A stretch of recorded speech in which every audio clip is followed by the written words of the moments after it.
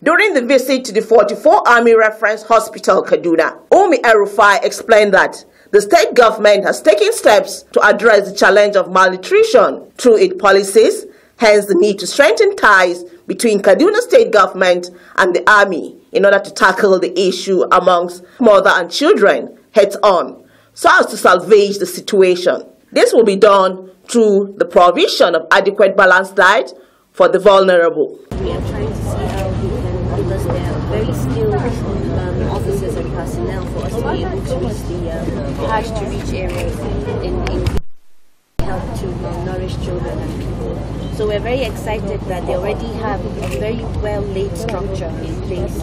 Director of the hospital, Brigadier General IBJ Okeke, commended her for the effort in fighting malnutrition. He assured of the hospital's support towards ending the problem. We intend as much as possible to partner with you to see to it that it is executed.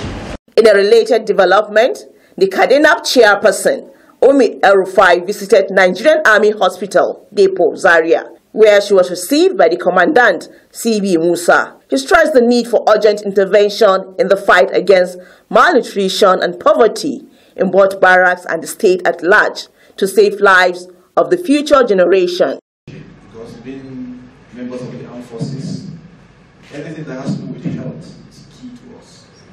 Because health, they say, is wealth.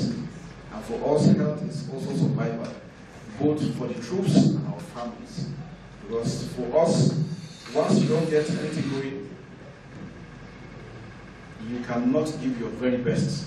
There was also the inspection of various children's wards in the hospital. It will be recalled that the Kaduna State Emergency Nutrition Action Plan was launched in January this year to reduce the statistics of hunger and malnutrition amongst women and children in Kaduna State. Phoebe Kure, Liberty News.